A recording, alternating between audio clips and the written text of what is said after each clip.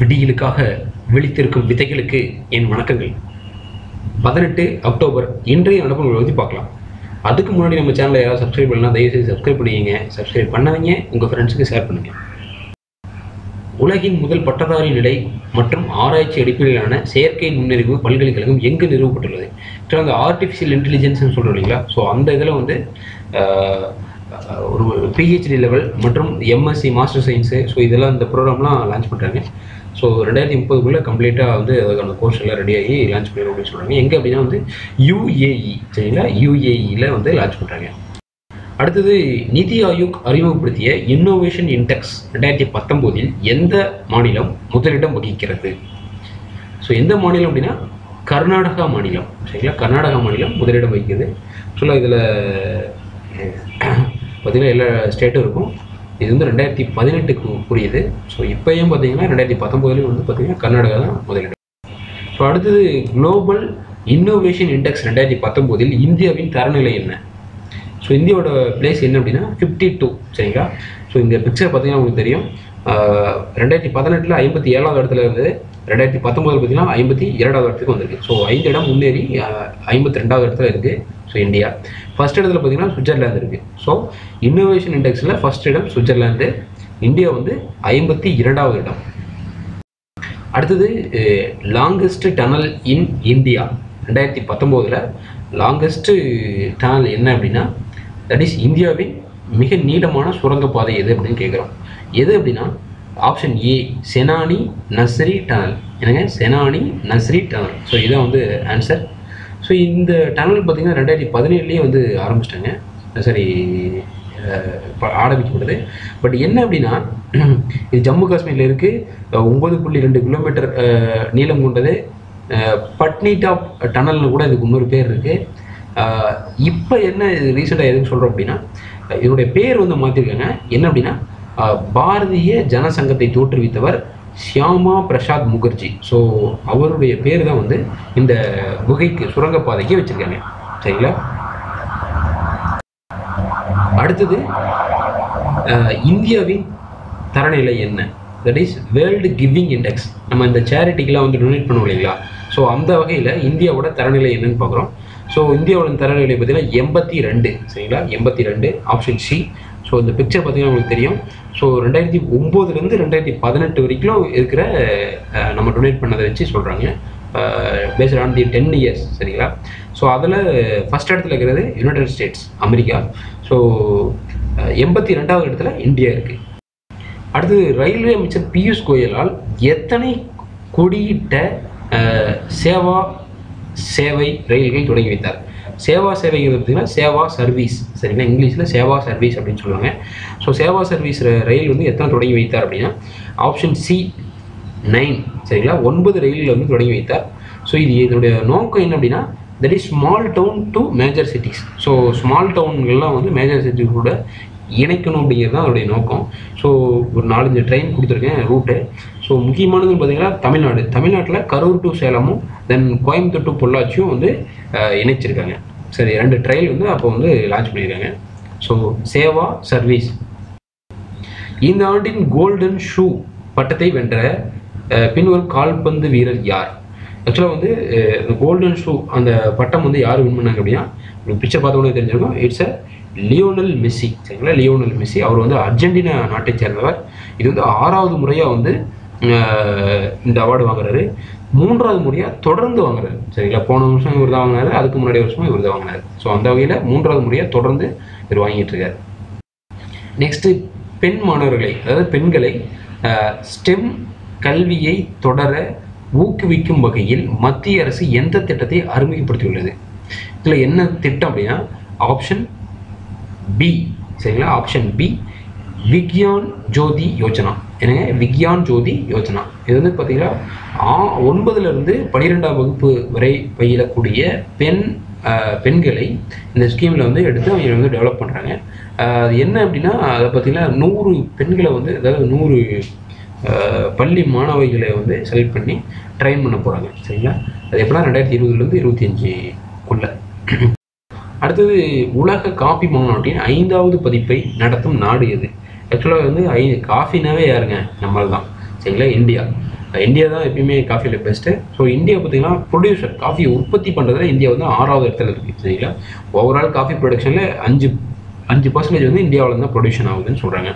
Next வந்து இதோடைய theme என்ன அப்படின்னா ப்ரூவிங் சஸ்டைனபிள் சொல்யூஷன். ஆக்சுவலாக இப்போ நடத்தலைங்க, எப்போ நடத்துகிறாங்கன்னா செப்டம்பர் 2020 தான் இது நடக்க போகுது, இப்போ கிடையாது. சரிங்களா, அதை நீங்கள் நோட் பண்ணிக்கணும். அடுத்து அப்போ இந்த கொஷின் ரொம்ப ரொம்ப முக்கியங்க, ரொம்ப முக்கியம்னா நாங்கள் அடுத்து வரப்போகிறத முன்னாடியே சொல்லிடுறாங்க. ஒரு வருஷம் முன்னாடியே சொல்கிறாங்கன்னா என்னங்க, ஒரு வருஷம் வரைக்கும் இதை ஞாபகம் வச்சுருக்கணும்னு அர்த்தம். ஸோ அதனால் இது அவ்வளோ பெருசாக ஞாபகம் வச்சு தேவையில்லை. ஏன்னா வந்து இந்தியா பெங்களூர் அப்படிங்கிறது உங்களுக்கு நல்லாவே தெரியும். சரிங்களா, காஃபியில் பெஸ்ட்டு வந்து கர்நாடகா. ஸோ அதனால் பெங்களூர் ஈஸியாக நீங்கள் போட்டுடலாம். ஸோ ஒன்றும் பிரச்சனை இல்லை. அடுத்தது India railways to become the net zero carbon emitter. ஆக்சுவலாக என்ன அப்படின்னா, இந்திய ரயில்வே எந்த வருடத்திற்குள் கார்பன் எமிஷனை ஜீரோ ஆக்க திட்டமிட்டுள்ளது. இந்த கார்பன் எமிஷன்லாம் இருக்கு இல்லைங்களா, அந்த பெட்ரோல் டீசலில் எரிக்கும் போது கார்பன் மோனாக்சைடு, இந்த கார்பன் இதெல்லாம் வந்து ரிலீஸ் ஆகும். ஸோ அதனால் காற்று பொல்யூஷன் ஏற்படுது அப்படிங்கிறதுனால ஸோ எந்த வருஷத்துக்குள்ளே வந்து பார்த்திங்கன்னா ஜீரோ ஆக்க திட்டமிட்டுறது அப்படின்னா ஆப்ஷன் சி 2030 கார்பன் எமிஷன் வந்து ஜீரோ ஆக்கணும்னு பிளான் பண்ணியிருக்காங்க. ஸோ இந்தியன் ரயில்வேஸ் வந்து எப்போ தோற்றுவிக்கப்படுதுன்னா 1845 தோற்றுவிக்கப்பட்டது. இதோடைய மினிஸ்டர் யாருன்னா பியூஷ் கோயல். தென் பார்த்தீங்கன்னா உங்களுக்கு நல்லா தெரிஞ்ச ஒன்று 100% எலக்ட்ரிசிட்டியாக வந்து இந்தியன் ரயில்வே ஃபுல்லாக மாற்றணும்னு எப்போ செட் பண்ணியிருக்காங்கன்னா 2023. சரிங்களா, நல்லா ஞாபகம் வச்சுங்க. அதாவது 100% எலக்ட்ரிசிட்டி ஃபுல்லாகவே மின்மயமாக்கப்படக்கூடிய என்ன எப்போ அப்படின்னா 2023 100% எலக்ட்ரிசிட்டி ஆக்கணும்னு சொல்லியிருக்காங்க. தென் 2030 0% கார்பன் எமிஷன் உருவாக்கணும்னு சொல்லியிருக்காங்க. அடுத்தது எஸ்டர்ன் பிரிட்ஜ் 5 இந்த பயிற்சி வந்து எங்கே நடக்குது அப்படின்னா, தட் இஸ் இந்த வருஷம் எந்த இடத்துல நடைபெறுது அப்படின்னா ஓமன். சரிங்களா, இந்த பிக்சர் பார்த்தோன்னே எங்களுக்கு ஈஸியாக அடிச்சிருப்பீங்க. ஸோ ஓமனில் வந்து நடைபெறுது.